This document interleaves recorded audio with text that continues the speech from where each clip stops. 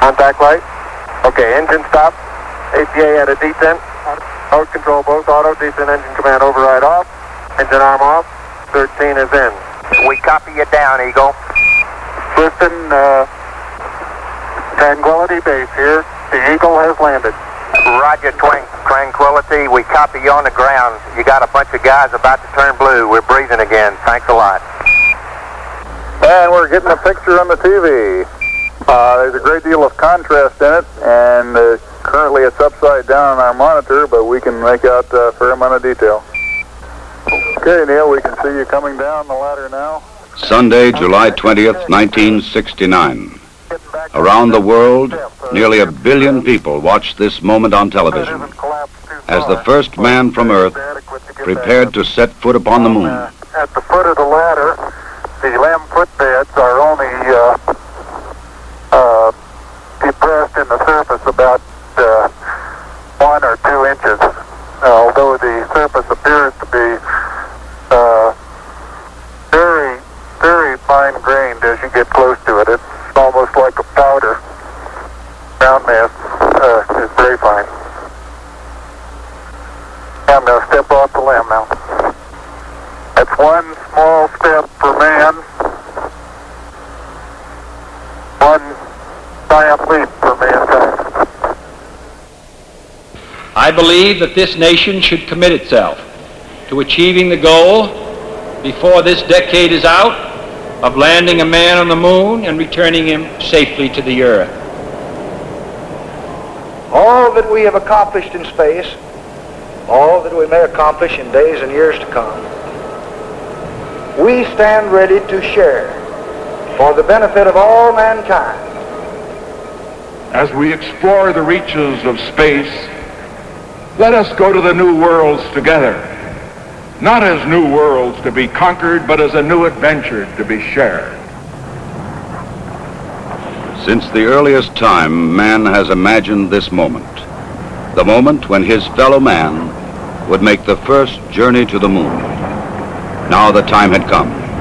In the 6th decade of the 20th century, the ancient dream was to become a reality.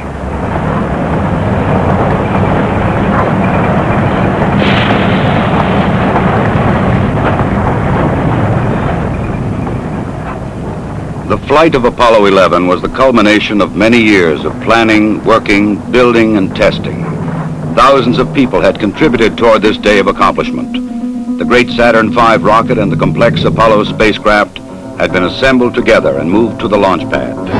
The equipment and techniques and personnel had been proved in earlier missions, and now they were ready. The astronauts chosen for this mission had flown it many times in ground-based simulators. They had all been in space before. They had trained carefully and well, and now they too were ready. Astronaut Michael Collins would pilot the Apollo command module.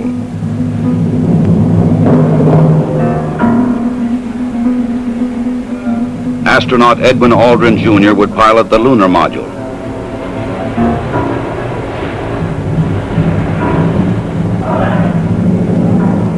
And astronaut Neil Armstrong would serve as mission commander. Armstrong would be the first man to step upon the moon.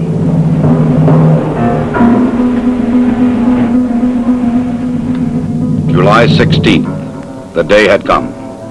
The moon awaited. The men rose early, ate breakfast, and dressed in their spacesuits.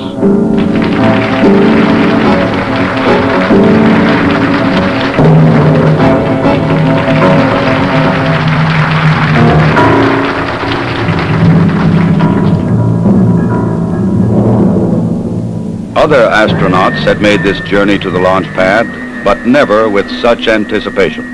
9:32 a.m., July 16th.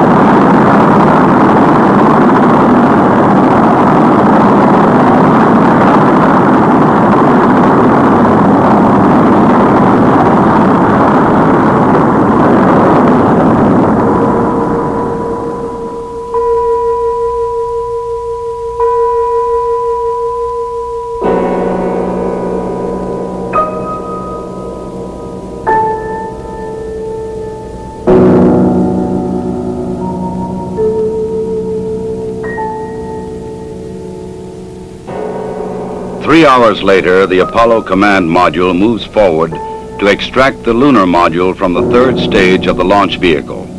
Both are moving at more than 17,000 miles an hour. Docked together, they will sail 250,000 miles across the sea of space and into orbit around the Earth's nearest neighbor. Loud and clear now, Mike, and we understand that you are docked. During the 3-day journey to the moon, the astronauts kept busy. Checklists,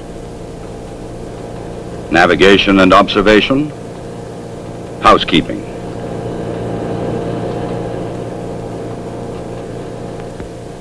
They must work in a weightless environment, keeping their spacecraft and themselves in good condition. Data must be collected and reported. Experiments must be performed, including photography both inside and outside the spacecraft. Because of the film speed, these actions appear faster than they actually were.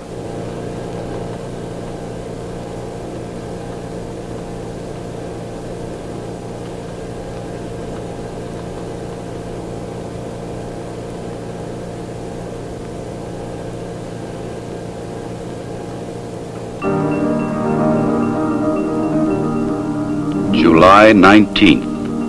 Apollo 11 slows down and goes into orbit around the moon. The bright blue planet of Earth now lies 238,000 miles beyond the lunar horizon. Astronauts Armstrong and Aldrin, now in the lunar module, separate from the command module.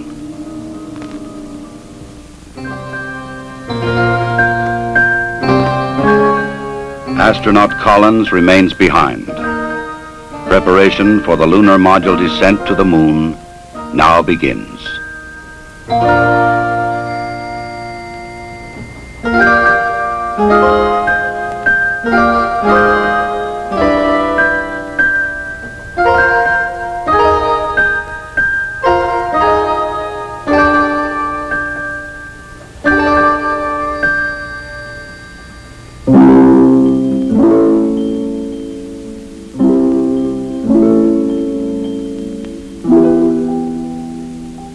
The command module assumes the new name, Columbia.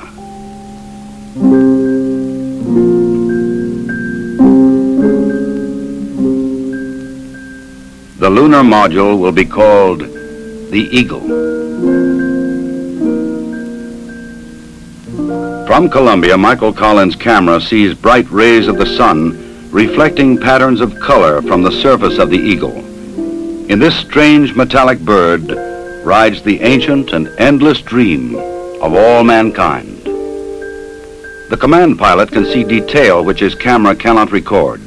The 4 landing pads of the lunar module are fully extended and locked in place. The Eagle is poised and prepared for its descent to the lunar surface.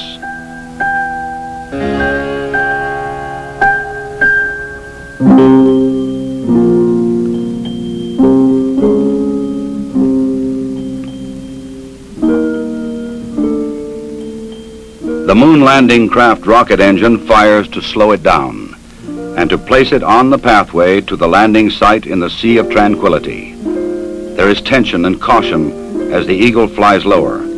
Warning lights blink on as the computer tries to keep up with the demand for control data, but the status remains go. Eagle, we got you now. It's looking good, over. Roger, copy. Eagle Houston, after yaw around, angled S-band pitch, -9er, yaw, +18. Roger, you're a go to continue power descent. You're a go to continue power descent. Altitude now 21,000 feet, still looking very good. Velocity down now to 1,200 feet per second. You're looking great to us, Eagle. Give us a reading on the 1202 program alarm. Roger, we got you. We're going at alarm. Good radar data. We're now in the approach phase, everything looking good. Altitude 4,200. Houston, you're a go for landing, over.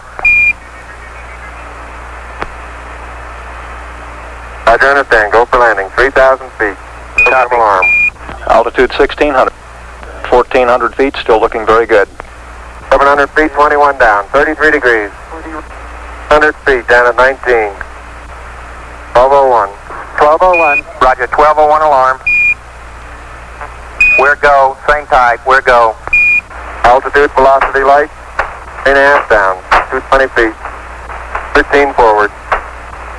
11 forward, coming down nicely. 200 feet. 4.5 down. 5.5 down. 60 seconds. Lights on. Down 2.5.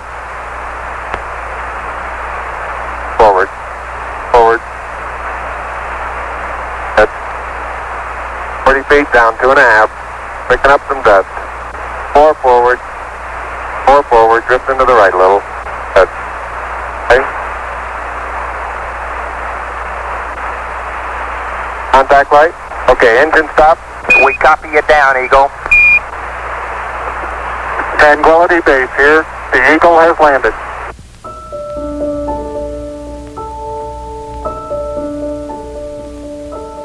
Through the window of the Eagle, Armstrong and Aldrin see what no human eyes have ever seen before. Their spacecraft casts a long shadow across the undisturbed dust of centuries.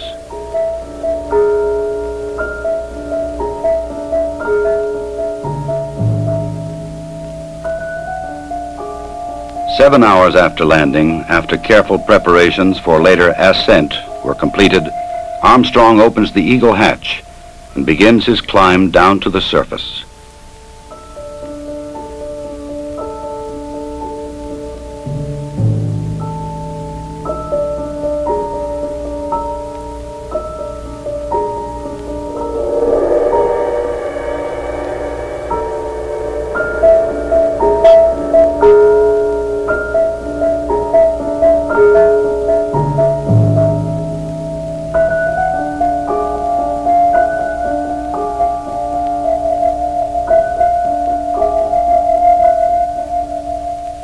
The first footsteps on this strange new world must be taken cautiously.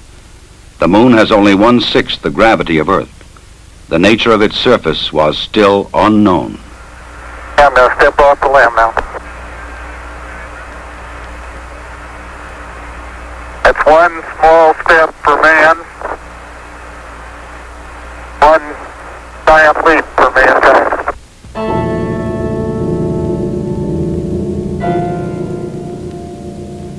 Once on the surface, Armstrong scoops up a small sample of lunar dust and rock, precaution against the possibility of an emergency takeoff.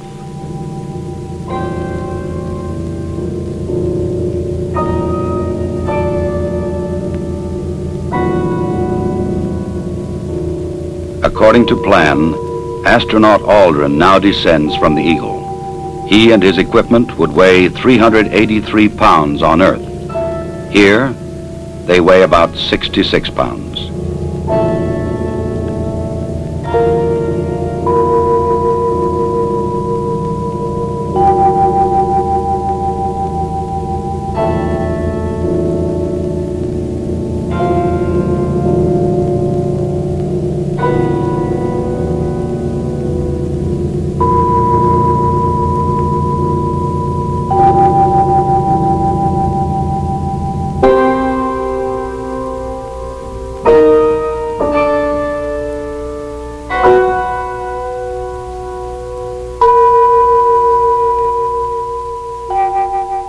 For a brief moment, the first men on the moon stand and look at the stark, lonely landscape around them, an experience which no one before them can share. But there is much to be done in the limited time which they can stay on this airless, cloudless satellite of Earth. This sheet of metal foil traps and holds particles from the sun, the so-called solar wind, or barrage of solar energy, which constantly strikes the moon's surface. Results of this experiment will be taken back to Earth to reveal new secrets to anxious scientists.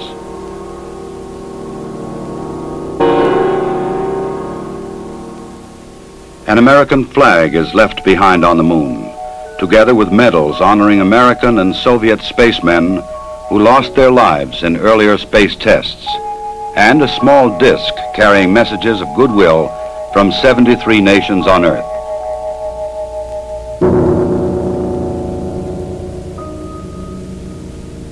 A plaque on the lunar module reads, Here, men from the planet Earth first set foot upon the moon, July 1969 AD.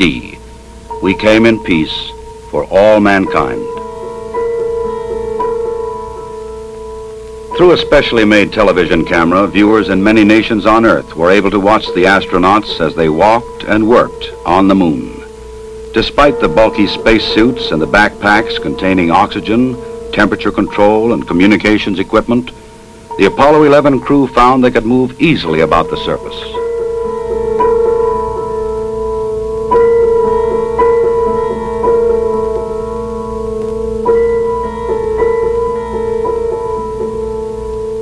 Because there is no wind or rain on the moon, these footprints will remain for centuries.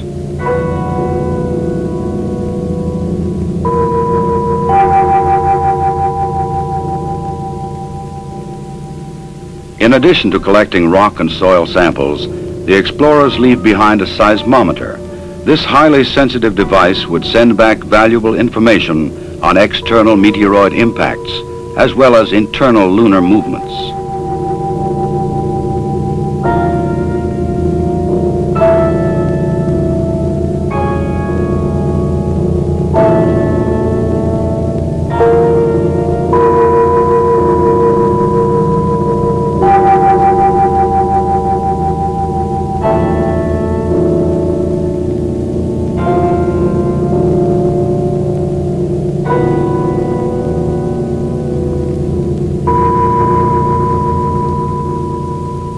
A 100-prism laser reflector would help man to measure the exact distance from Earth to Moon to an accuracy of 6 inches. These were the first of many experiments which will be taken to the Moon to provide man continuing and increasing knowledge about the Moon and the vastness of space beyond. After 2 hours and 31 minutes, the first lunar explorers had completed their research on the Moon. A night of rest in the lunar module, countdown preparations, and they were ready to come home. Tranquility Base, Houston. Guidance recommendation is pings, and you're cleared for takeoff. Roger, understand. We're number 1 on the runway. 7, 6, 5, port stage, engine arm ascent.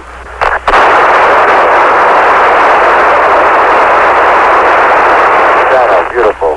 Very smooth. Very quiet ride. There's that one crater on there.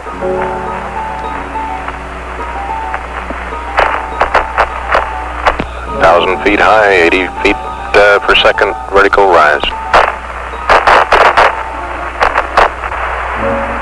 Eagle Houston, you're looking good at 2. Ping, zags, and misspin all agree. I'm going right down US 1. Eagle Houston, going right down the track. Everything's great. Horizontal velocity approaching 2,500 feet per second. Roger. Some 120 miles to go until insertion. July 21st. The Eagle and its 2-man crew lifted off the Moon perfectly and climbed slowly to rendezvous and dock with the mothership, Columbia.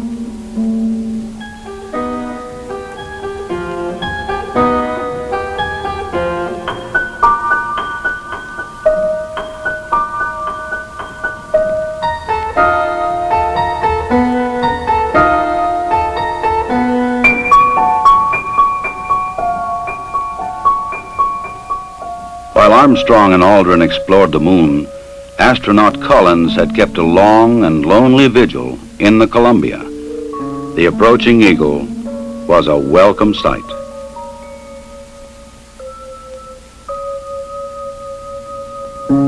Later, the 3 men would share their reflections on this adventure with the world.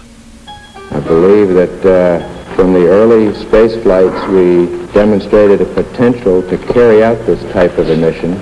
And again, it was a question of time until this would be accomplished. I think it's a technical triumph for this country to have said what it was going to do a number of years ago, and then by golly do it. The relative ease with which we were able to carry out our mission, which of course came after a very efficient and a logical sequence of flights, I think that this demonstrated that we were certainly on the right track when we took this commitment to go to the moon. I just see it as a beginning of a new age.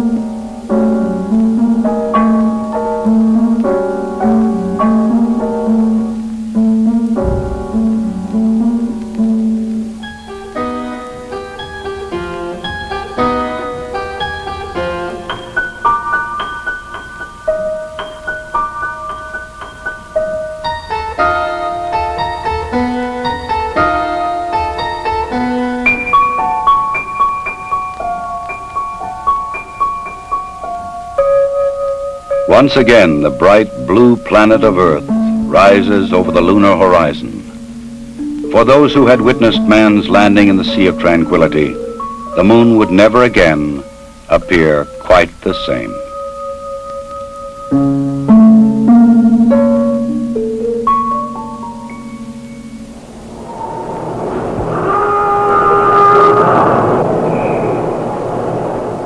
July 24th, dawn in the Pacific. Apollo blazes across the heavens, coming back to Earth at 25,000 miles an hour.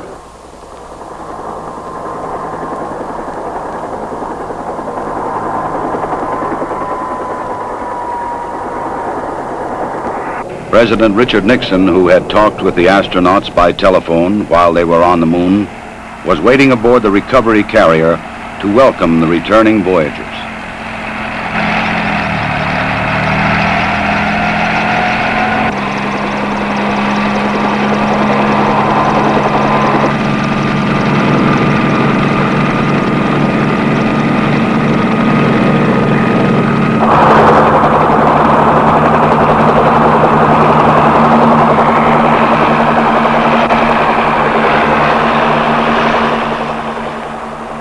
The President later expressed the nation's response to this historic mission.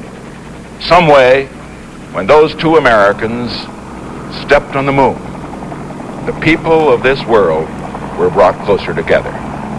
That it is that spirit, the spirit of Apollo, that America can now help to bring to our relations with other nations. The spirit of Apollo transcends geographical barriers and political differences. It can bring the people of the world together in peace. To protect against any possible lunar contamination, the astronauts put on airtight special garments before coming aboard the rescue ship.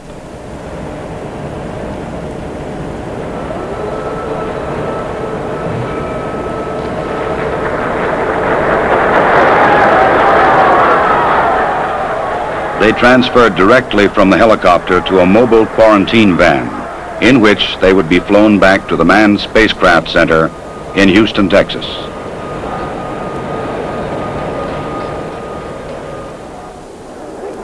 July 27th. The journey was ended. They were home again.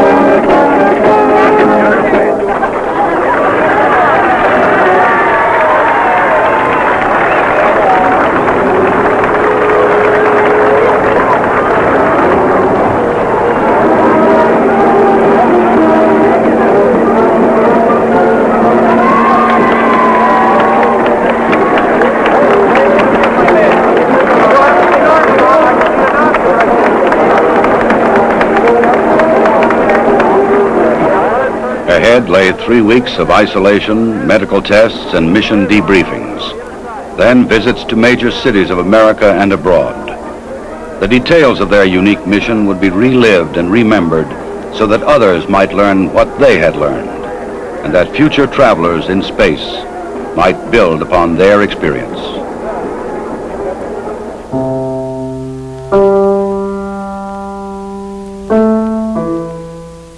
The rock and soil samples brought back would be examined and analyzed by scientists in many lands.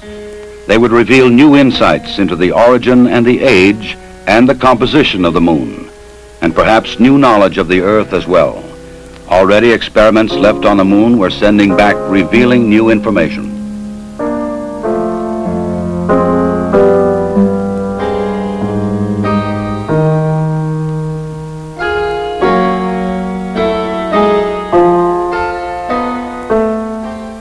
The mission was successfully completed. The Eagle had landed the first men on the moon, and Columbia had returned them safely to Earth.